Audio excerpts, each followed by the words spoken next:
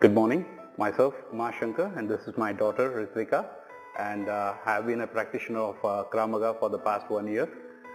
Since I suffered from sciatica problem, I had to go through a surgery, but as a parent I just wanted my daughter to learn the Krav Maga.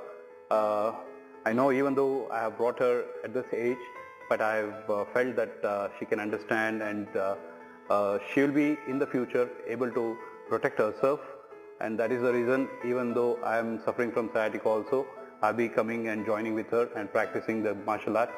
And Krav Maga has always given me a lot of self-confidence, and that is what I want my daughter to learn. And she is not afraid of now. She can punch, kick, and I hope she learns more of Krav Maga, and I wish everyone learns and protect themselves, seeing all the situations that is happening in the Bangalore. So I hope every woman learns the Krav Maga and defend herself and not depending on any others to protect her.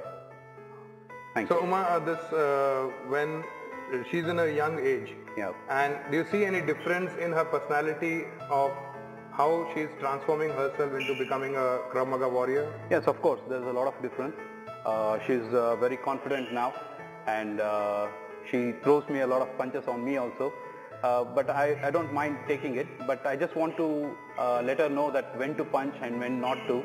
I think she has gained a lot of self-confidence, and she'll continue with that. Okay, thank you, sir.